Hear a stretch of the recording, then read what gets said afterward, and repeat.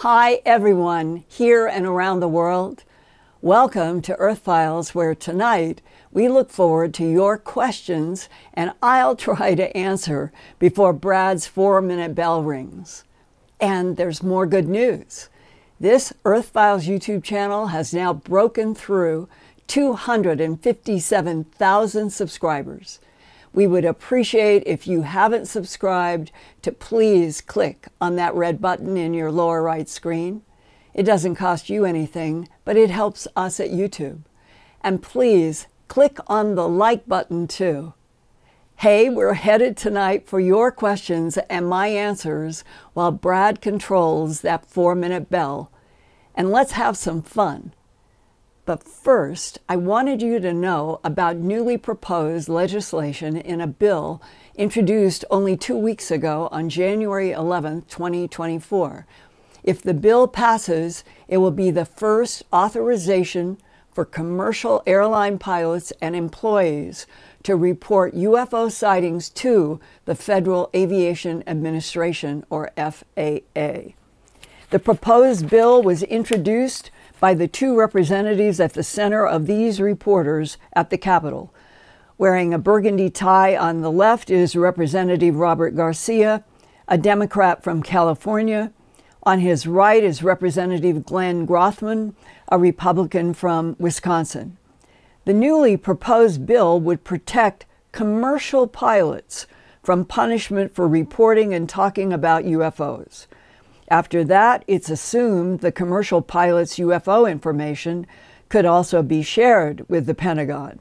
Representative Grothman called the proposed legislation, quote, "crucial initiative that empowers those on the front line of our skies to contribute valuable intelligence regarding UAP sightings that can help ensure that potential threats are thoroughly investigated," close quote. Hopefully, congressional efforts to open up all the truth about UFOs and UAPs and non-human intelligences will persist and get stronger so that finally reality can be declassified. On that note, let's go forward now with your questions for the rest of the hour with Ian in England and Eric in Canada helping Brad and me in Albuquerque, New Mexico. To receive your questions, with Brad standing by to ring that bell at 4 minutes. Let's see how I do. Ian, what's first up? Thank you, Linda. And first of all, I'd like to say congratulations on achieving 257,000 subscribers. And I just want to let you know we're halfway towards 258,000 subscribers. So keep liking and subscribing us, everyone. On that note, Fluffy, you just jumped up. Maybe it's good sign, good positive energy coming. Go ahead. Linda, well, here's a question from Hello Ali. She says, Linda, what are you most looking forward to regarding the upcoming Conscious Life Expo? And I'm going to post the links to those upcoming conferences in the chat as well. What I look for the most always and look forward to are those discussions, whether they are up till midnight or 2 o'clock in the morning or walking in a park. It is where you are with people who know that we are talking about investigating, researching, and reporting about true aspects of the universe and the earth that we are on and in, and that there is no holding back. And those are some of the biggest, deepest discussions I've ever had with any humans has been at Conscious Life Expo that I leave for in about a week. And I'm so looking forward to seeing a lot of you who come up to me like we're in the live matter world and you say, Linda, I watch you every Wednesday, to going off with people who are there to speak or are scientists and engineers who approach and say, we want you to sit down with us because you really are on the right track and we want to give you some information. All of that happens at Conscious Life Expo and other conferences, but Conscious Life, and now it's 14th or 15th year, I've lost track. I've been to, I think, all of them. Because it's that vertical hotel, the Hilton, that, and you go up and down between different rooms where they are doing all kinds of things, panels and lectures and workshops and lunches and all sorts of things are happening all at once in that building. So it is an exciting energy to be trying to explore the truth of a subject that causes so much controversy, when what it should be doing is opening up to all the truth about our universe and allowing humanity, for the first time in history, to finally start learning about the other intelligences that are not only in and around our system, but that we are in the Milky Way galaxy, which might have 3 trillion stars, and that there is consciousness and there are other intelligences everywhere.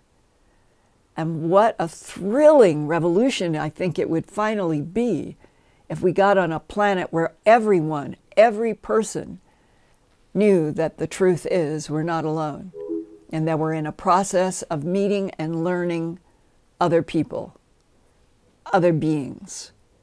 I can't think of anything I would rather do than explore and report about this revolution going forward of humans out into the Milky Way galaxy and beyond.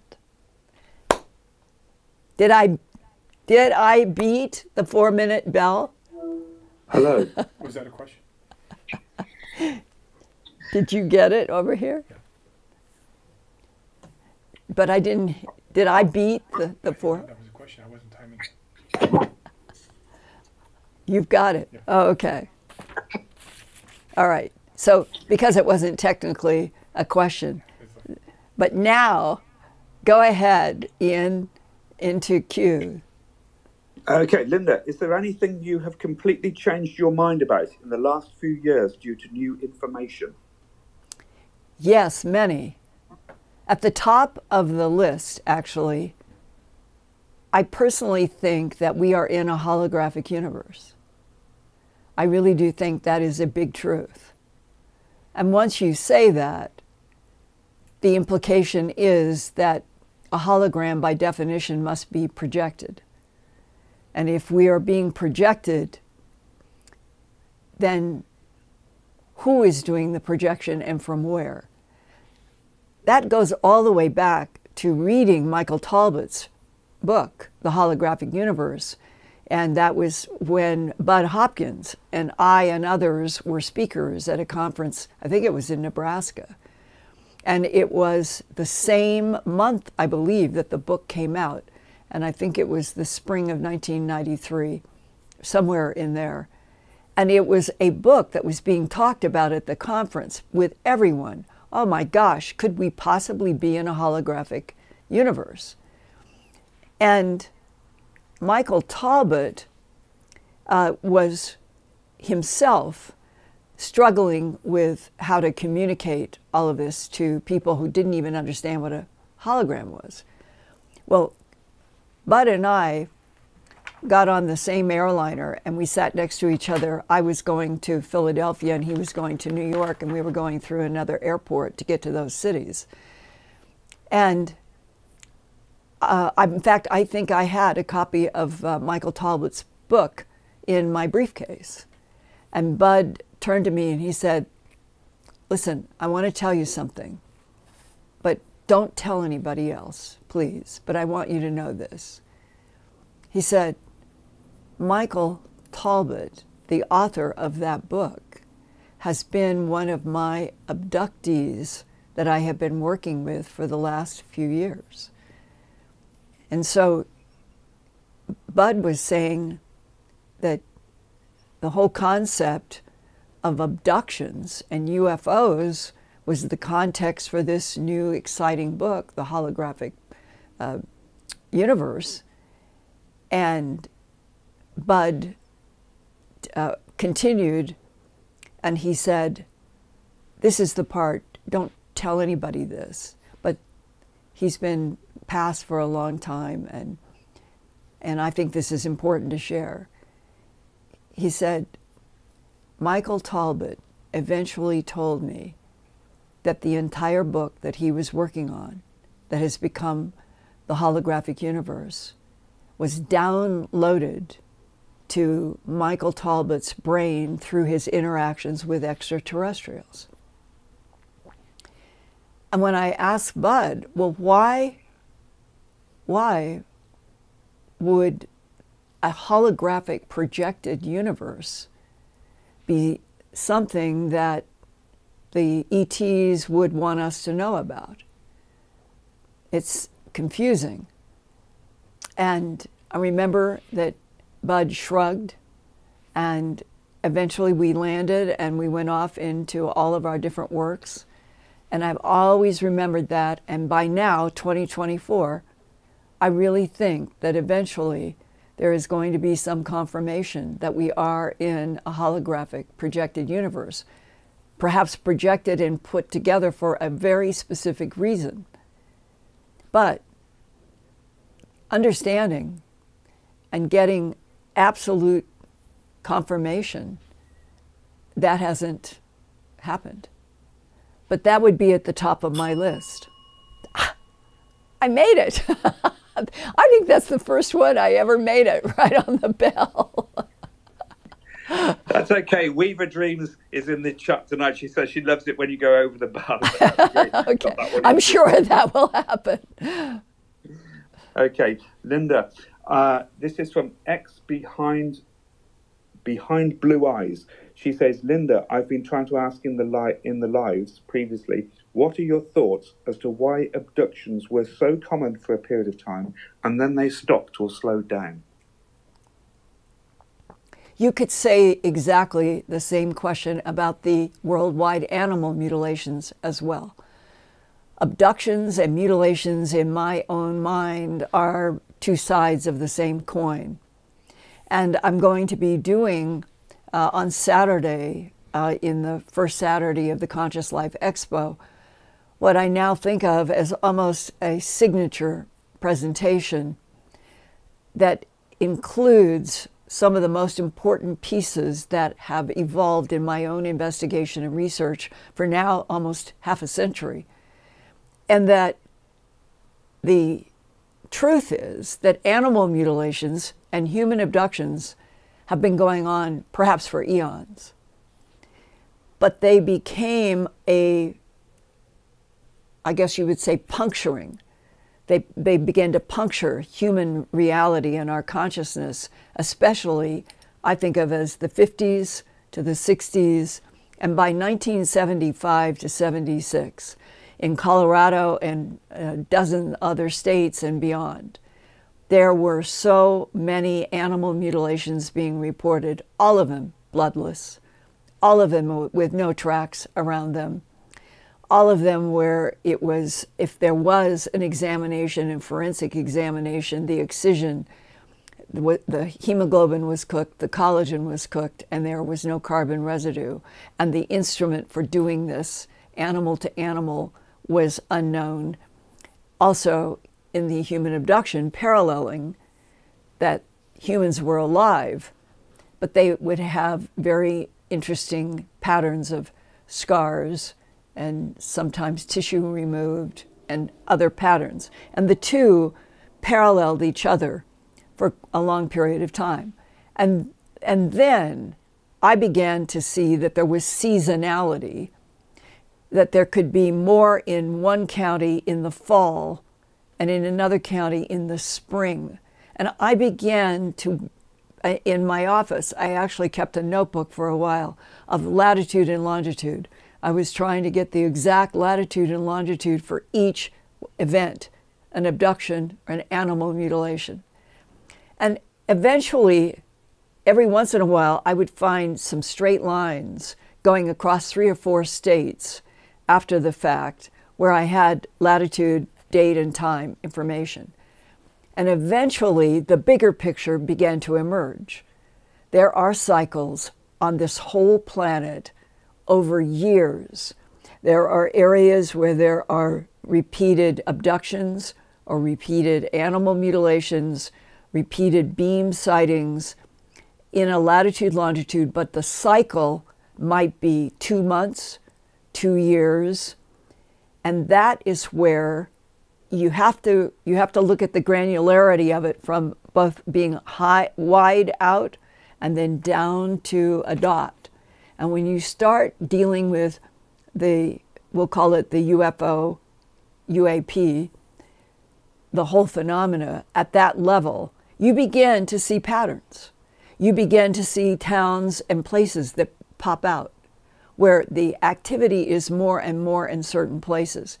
I do not have an answer for why that, any more than why are we in a holographic universe if we are.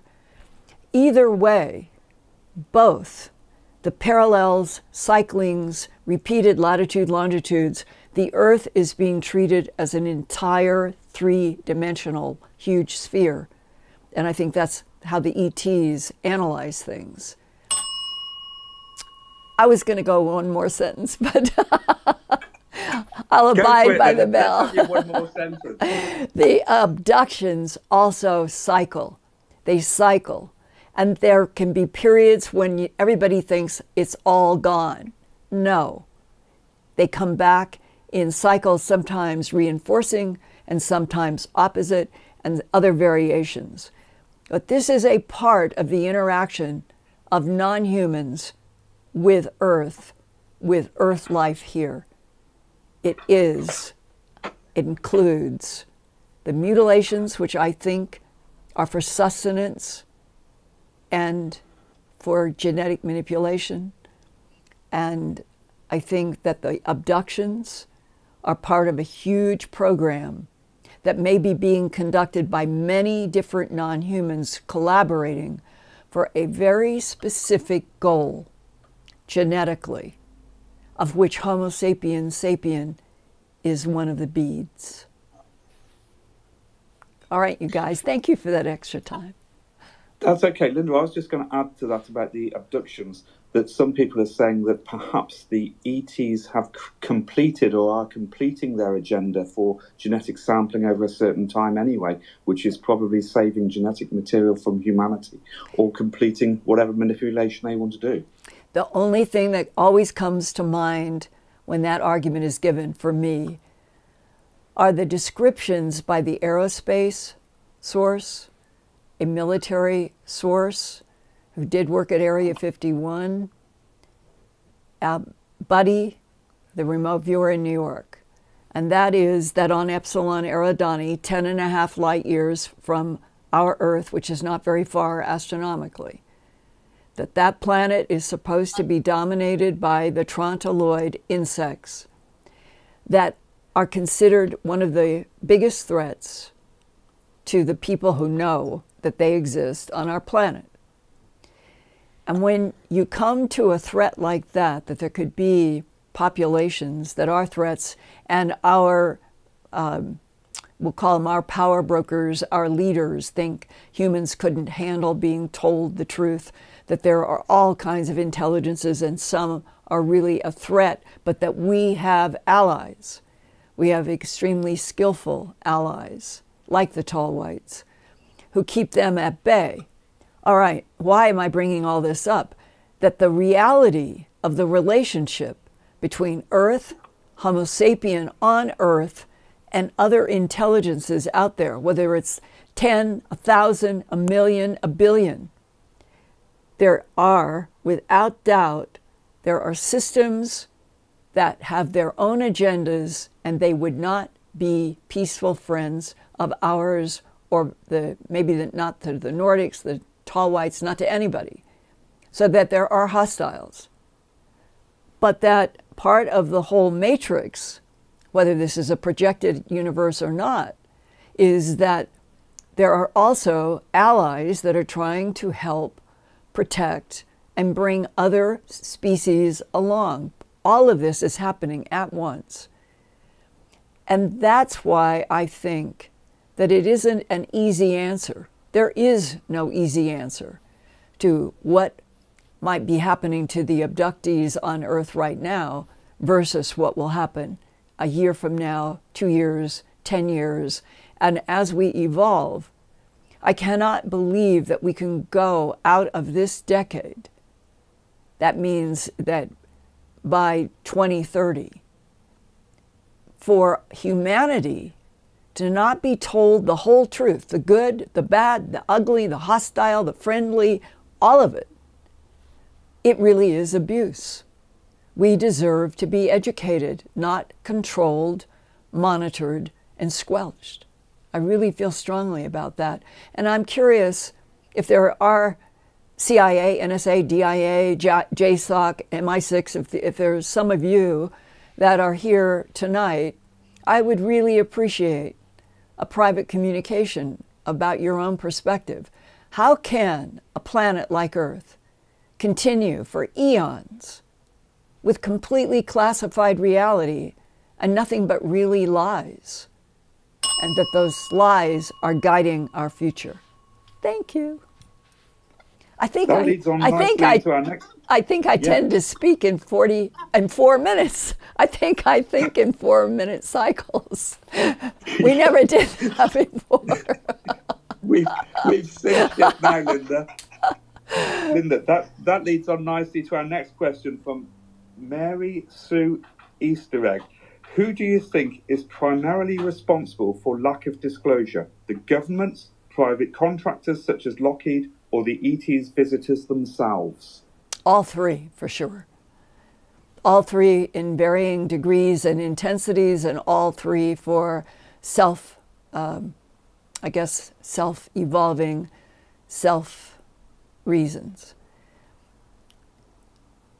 I think that when Eisenhower, as president, and I'm just going to say it as a declarative sentence because that's what I think is the truth, was taken from Palm Springs to a secret meeting with a non-human. The thing that is puzzling there is that some versions that some people have that seem well-sourced, some think it was a Nordic, which in a way seems more logical to me, and others think it was a gray. And there's always been a lot of speculation about what would the great Dwight D. Eisenhower have agreed with extraterrestrials for his very first communication with them as the leader of, I would say it was fair to consider the United States one of the top, strongest countries at that time, as it is today. What agreement would they have made? Now, I'm posing that almost rhetorically, because the answer circles back to where I was a few minutes ago.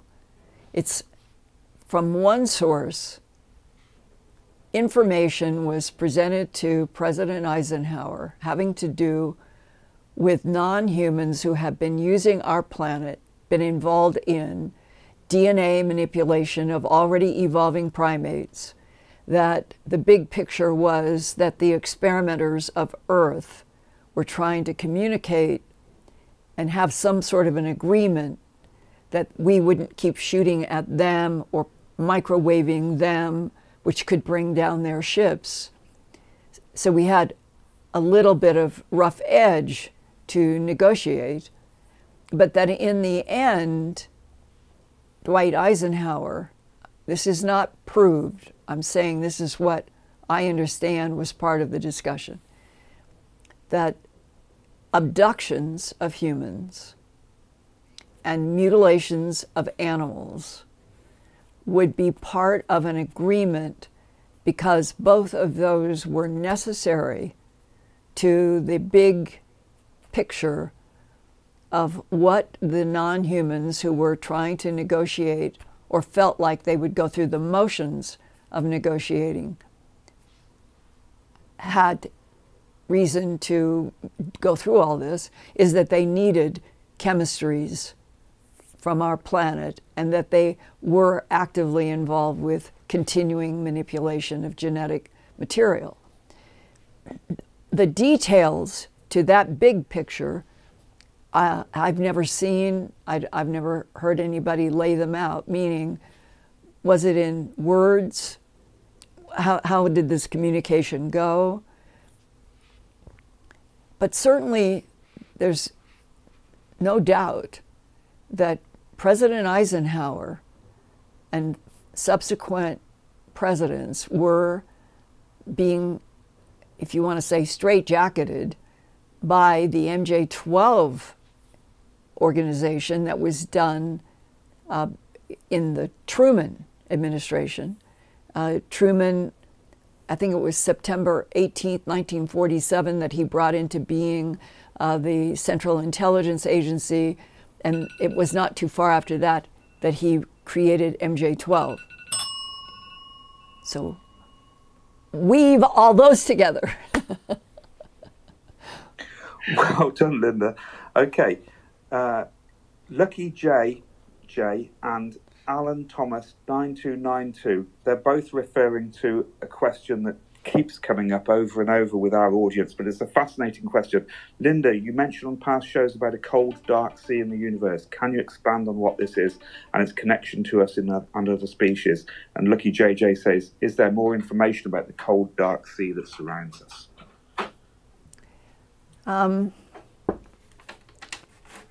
I have reached for this before. I wrote this about 3 years ago when we had done an Earthfiles YouTube, and I think I was quoting from my own work about when I first heard about the cold, dark sea. And that goes all the way back to the 1983 to 85 time period, because I was doing work on the East Coast, and I ended up, and all of the HBO special was still open if certain ingredients came together, and I was doing documentaries. I did one for the Corporation for Public Broadcasting on how you weigh molecules by water, how you measure. I was doing still a lot of science and medical programming. And a person crossed my path while I was in production. The crew had broken, and I was sitting at a table, and I was working on a script by myself, alone. And what I remember is that the person quietly walked from a place to the left that I didn't know there was any place for anybody to come. I learned later there was like a little alcove that went between two parts of a building. And this man emerged, and he was wearing one of those raincoats that make people look like a detective in a movie. And he had a hat. It was creased up here, like a gentleman's hat. And he looked like he came from, if that was in the 83, 85 time period, he looked like he came from the 1950s. And he did, this is another part, he walked toward me, and he never asked. He didn't say my name. He just pulled the chair out from across from me at the table. He just pulled it out and sat down. And often I've wondered, God, I mean, when the world was so seemingly more peaceful that people could do that without somebody jumping up with a gun and shooting instead, I only had my mind and my questions to ask, what is going on? And this person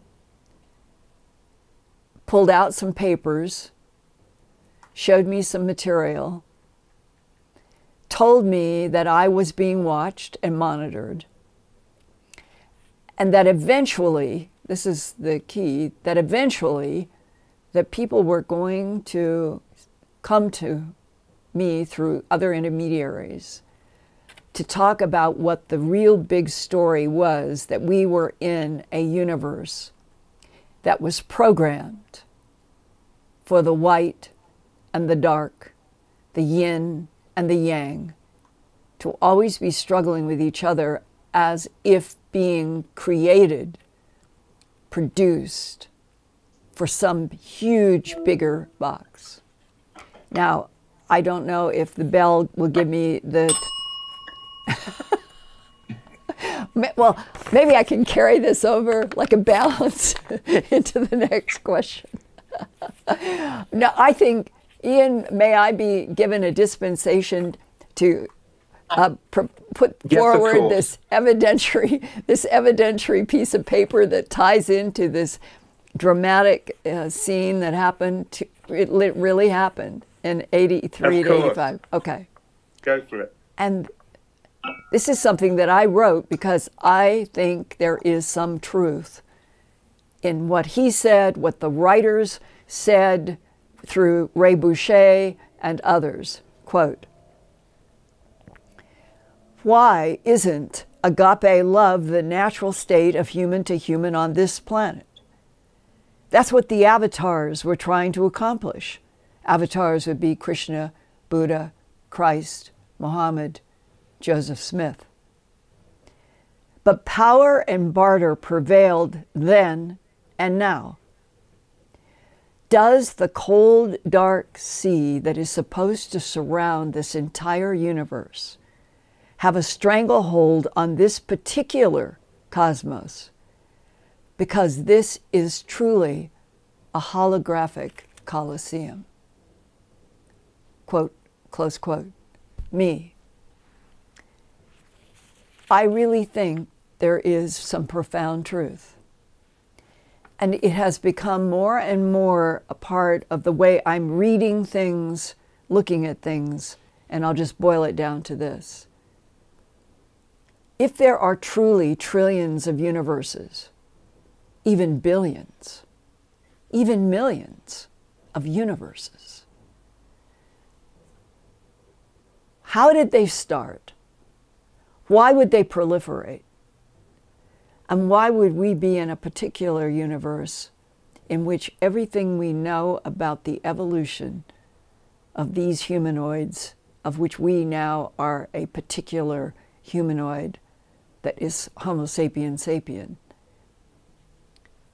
why would we and others, the insects, the tall whites having to fight because of the insects, why are we self-destructive? Why are we in a universe in which it seems that there is always an edge of the white versus the black? If it's a holographic universe, as Michael Talbot wrote in his entire book, from ETs downloading the book to him, that we are in a holographic universe and that there are sides. There is the black and the white, and they are always working at each other and against each other. But that the bigger goal is to train souls to come out of this universe knowing why you avoid the dark and you go to the light. And then you are where the thought dwells in the light. And to me, that is the biggest divine presence. And to have produced a universe in which the black and the white are always fighting in order to teach souls, in that context, the holographic universe is like a huge university to teach how to avoid the cold, dark sea. I rest my case for right now. That's great, Linda. Thank you for that. I've got some questions on ET anatomy. First of all, Ima Enigma says, I wonder if humanoid-like ETs have a heart, lungs and blood like us. Do they breathe? But also John Bearer has a question. Have you been able to find out? No, I have to come back to that one. I'm sorry, I don't have his question there at the moment. Sorry, that's someone else's. Let's deal with that first one. Yes, it's important. This is a very important question. There are documents that have been floating around since, for me, in the 1980s. And Bob Wood assembled with his son Ryan the MJ12 documents in about an inch black and white book. I have it. I've read through it many, many times in specific documents. And in that work that was done around the MJ12 documents, there came other information, which I have in another file, about there being autopsies and dissections done, and our human surgeons finding out that what they were cutting, it wasn't even skin. It is a biological chemical protection, like having a skin suit on. You can't put a scalpel through it. That's how they first discovered that these bodies that look gray, they're gray skin suits for protection. And there is a very strong autopsy report. I used it 3 years ago, I think, that not very long after COVID really announced. I used it in one of our, when we were trying to do conferences digitally, and it wasn't easy to do, but I decided to share one of those documents that I had about the actual internal, what did the surgeon find that was dealing with the skin suit that he couldn't cut. What did they find? And they were not organs like us at all. And the conclusion was that they were dealing with androids. They were dealing with something that had some kind of an artificial intelligence component. Could be biological, and AI, that would be a cyborg, that they were actually dealing with things that had biological components and non-biological components. And that stuck out amid all of the various investigations when they had hard proof that they were dealing with bodies that were not purely biological. And jumping to 2024, today we go to conferences and you hear people talking, whether they're abductees or scientists or whatever, about the fact, yeah, a lot of it's AI. That was not so clear long ago.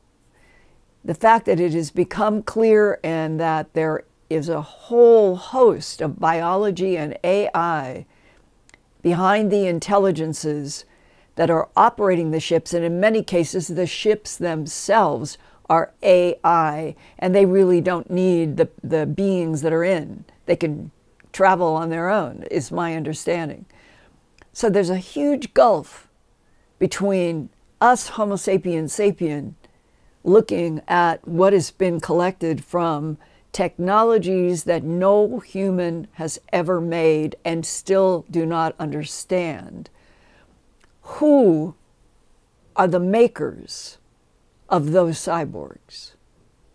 Now, when you start getting into those questions and where are the sources astronomically, that's when the rubber begins to hit the road about, okay, is there any clear map here of which ETs are truly hostile, no matter what they appear as, because they shapeshift. They all can shapeshift. And that's another ingredient to this huge, gigantic mystery that humans so far can't just shapeshift, to my knowledge. That leads on nicely to the next question from Barber0611. Are interdimensional aliens flesh and blood or spirit? How does that work? From the biggest picture, they all exist. Anything and everything that you could ever ask a question about, it could conjure up in your mind any combination of biology and artificial intelligence, I think, is possible and could exist in this universe. When it comes to Earth's own history, the relationship between who was actually doing the manipulation of genetics on this planet and truly how long ago for real, the best voice, the best mind that I've ever heard on that subject is the Defense Intelligence Agency analyst who was retiring from the DIA after 23 years of monitoring conflicting extraterrestrial civilizations and wanted to talk to me. And when he went over his analysis of the conflicts, he said, and this was a quote, I remember things sometimes because they stick in places and I visually see them. He said, they look at us and they say that for 278 million years, that was a firm number, that was actually refined for me from his discussion by another DIA person, and I sometimes think of them both together. So the first statement to me was, Linda, at least 270 million years ago, there were 3 conflicting extraterrestrial civilizations on this planet. There were reptilians, there were blondes, and there were grays, and they all fought each other. Another DIA person, knowing quite a bit about that conflict and issue, said the accurate date for the beginning of the full-scale conflict among the 3 extraterrestrial civilizations is 278 million years ago. I've tried to find what would be, is there anything that would be kind of obvious in the Earth's history? And at 278 million, I'm not certain. But that kind of detail being known to our government and knowing that that every lens that we must look at everything that is happening on this planet has to come through 3 lenses that are in conflict. And some of the conflict is over having manipulated DNA and already evolving primates to create Homo sapien. There is some kind of conflict over every part of it. And here we are, 8 billion now. And we have never, ever been told the truth as a global population about what I'm telling you. I've had deep discussions with people who have worked in any of the military branches, CIA, NSA, DIA, JSOC, and on and on. A whole hell of a lot of people really know a lot of details, and I'm not kidding. But everybody is afraid. Everybody is afraid to talk. Everybody is afraid that it will clash with religions, and everybody is afraid, just as David Grush said, and he was speaking truth, people have been murdered to keep all this quiet. JFK being at the top of the list, according to Jim Marrs in his brilliant book. Has it changed? Is 2024 a safer year to be alive and report, or not? Are they still strategizing about how to do another fairy tale explanation? And on that note, holding one thing back here, I'm going to swing back to you, Ian, because the bell rang, but I have another piece to add at some point. Sure. I just want to get some acknowledgements as well for our super chats for our generous audience this evening. So here we go. Thank you to Moonbird, Terry, Captain Kurt, sorry, MB, Camp Freedom, who says classified reality, you nailed it, Linda. Red Sox, Quezira Maria, One Arlini, Mike Basil, John Michael, Yin Yang Glow. Thank you, everyone. Thank you, thank you, thank you, thank you. I love all of you, and the fact that our, we'll call it our Earthfiles world family keeps growing and growing and growing. I just couldn't ask for anything more, and just hope you will keep telling everybody that you know to keep coming and subscribing and attending, because that helps. And I feel, as so many of you do, because you write, I feel that we're opening up a space here at the Earthfiles YouTube channel that people are respectful, and they really, really think this is important to have this space for this information. So on that note, Ian, onward. Yeah, we've got Tom the Man TV in the chat tonight. He's a regular here, and he has a question. Why were there 2 Dreamland programs created? Now, what he's talking about here, I think, relate to his own experiences of perhaps a government or government and ET liaison program involving children at a very early age.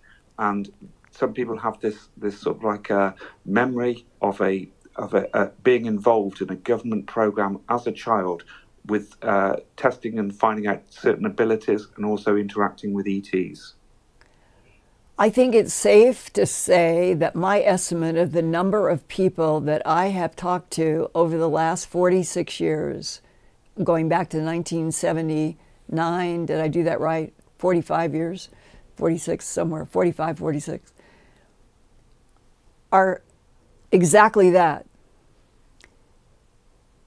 They remember, I'll take all of them down to one that is really clear. This was a male. Most of them were male. And he said that when he was approximately, he thought at first he was 9 to 10 years old. Later on, he said, I'm not sure if that was, I was 9 to 10 or 12 to 13, but he said that was the year generally, the years generally. And that a school principal came to him and said that there were some people who worked with our government in our country, and that they wanted to be able to talk with some school children, and it was all very nice and chirpy and positive, and that they wanted him to go into a room and that they would be showing images, and it was going to be a contest. And this is great, and the kids could win.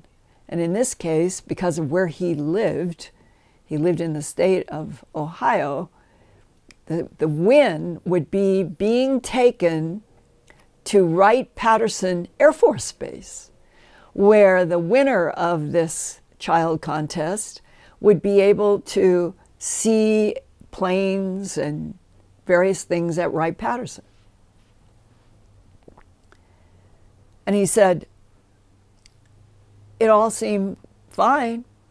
And he went with these people, and they went to a room that had been somehow set up for whatever this was. And inside the room, there were some men, and they had a lot of books and notebooks and all kinds of stuff. And they said, here's a screen, and we're going to put pictures and maybe some movies on the screen. All you have to do, this is all we want, as soon as you know what you're looking at, just tell us. That's all. Just tell us.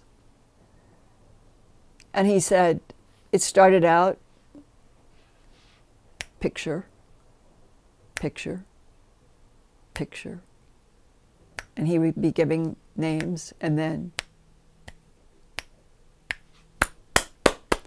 so fast that he said what was on the screen became a blur. And they stopped because he stopped being able to answer what he was seeing. But somebody said, thank you very much. You went about the longest that we have ever seen anybody be able to do this. You might be a winner. And he was. And he was taken to Wright-Patterson. And he was shown a lot of things, but he told me, ever since then, he received one other contact later. And this is how he came to tell me this, which I don't have proof for, but I've heard this from other people, not in the detail of this particular individual, that they were looking for humans who could have telepathic communication with extraterrestrials. I almost made it. And I'm being very serious, that was what he learned. And that's why he was at this UFO conference where I was speaking. I don't know about other people checking in. I would be very interested, Ian, if others have any similar stories or any similar knowledge. Yeah, well, share them with us. And don't forget, you could always email us directly as well at earthfiles@earthfiles.com. We welcome your experiences and contributions via the email. And I want to also tell everyone and remind everyone that this program and all of our programs are available as a podcast wherever you get your podcasts from too. Yes.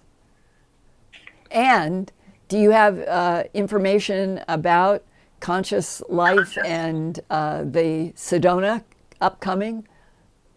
Yeah, I've been posting those in the chat as we go. Conscious Life Expo, the dates are February the 9th to the 12th, and we posted the links there. If people use the links, they can get a discounted price on tickets, etc., and discounted price on hotels. Also, the Sedona Ascension Retreat is March 8th to the 10th, and we're publishing the links there. Also, if you use a coupon code for the Sedona Ascension Retreat, Earthfiles, that's the coupon code Earthfiles, you get a 10% discount on that one too. And you're going to be at Sedona, right?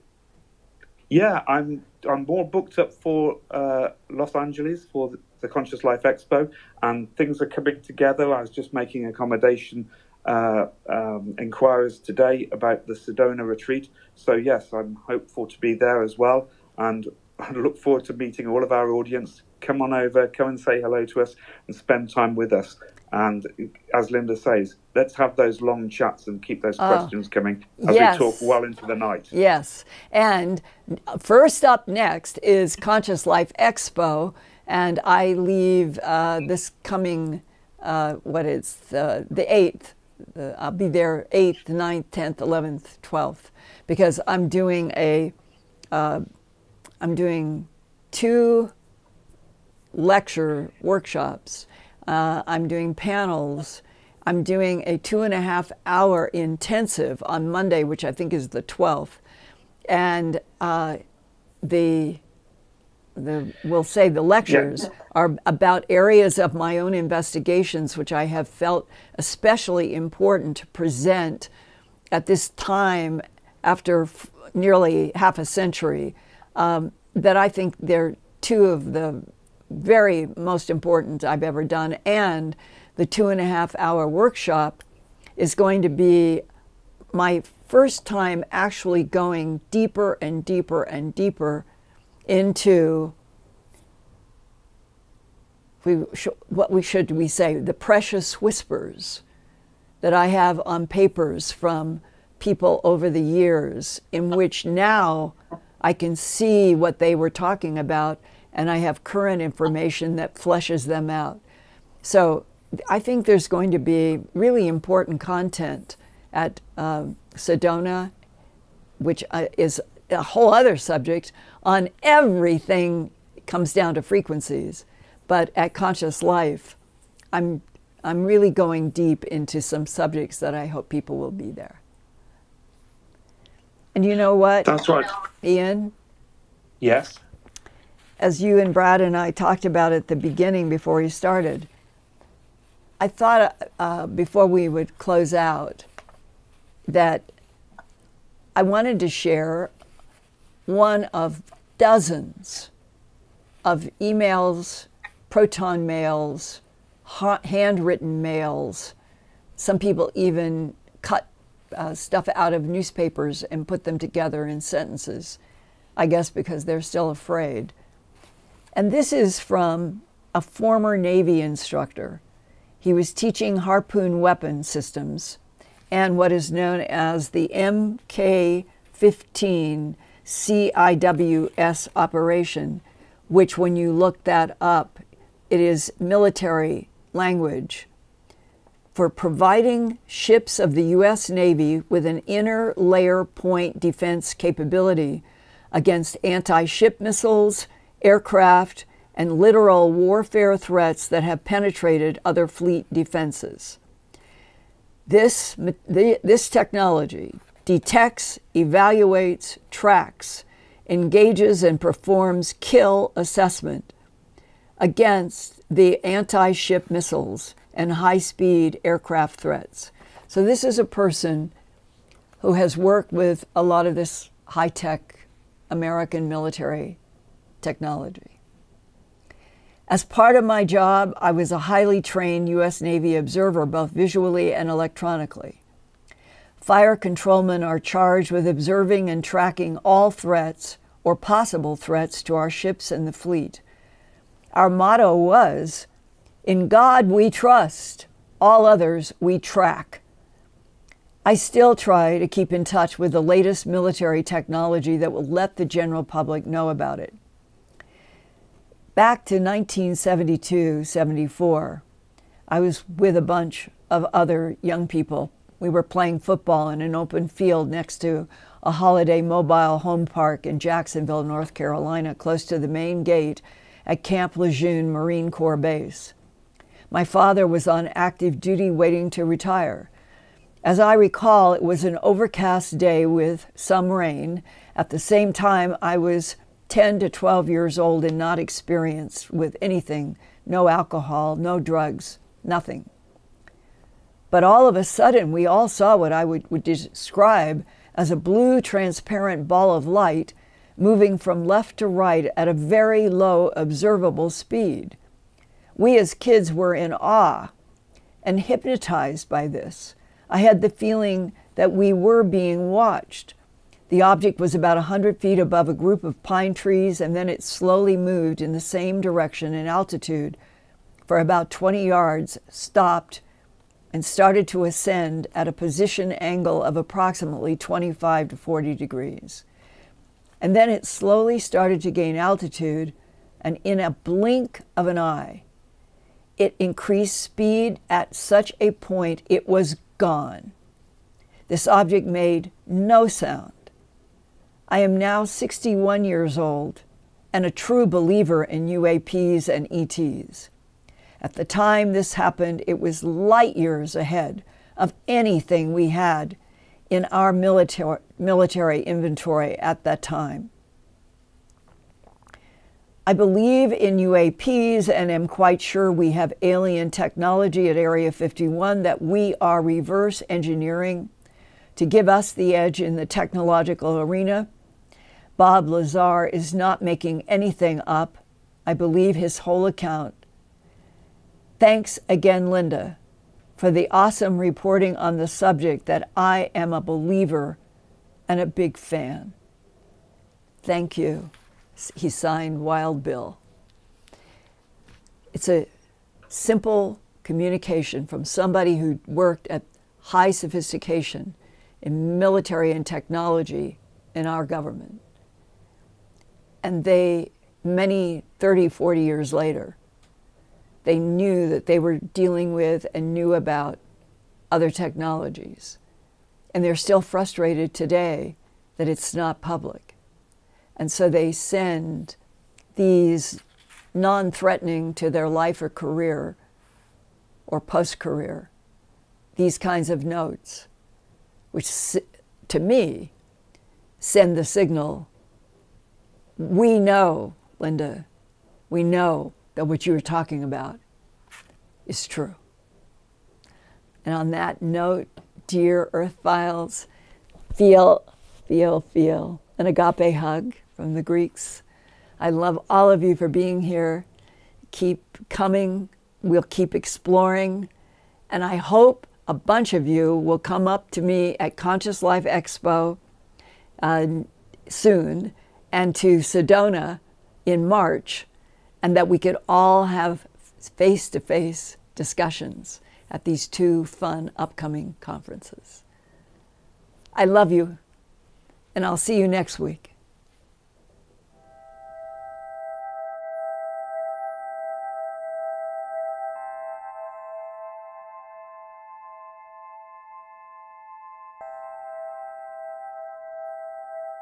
Turn on closed captions for YouTube videos by clicking the white CC button on the lower right. The default language for Linda's videos is English. If you would like to see the captions in another language, click on the white Settings button next to the CC button. Select Subtitles CC, and then select Auto Translate. Select a language, and the captions will now appear in that language. Sort of gone through, and they will hold their heads. I never had a cat do that before. And they'll pull against the comb, helping me get out snarls. And I think it's the best they've ever been.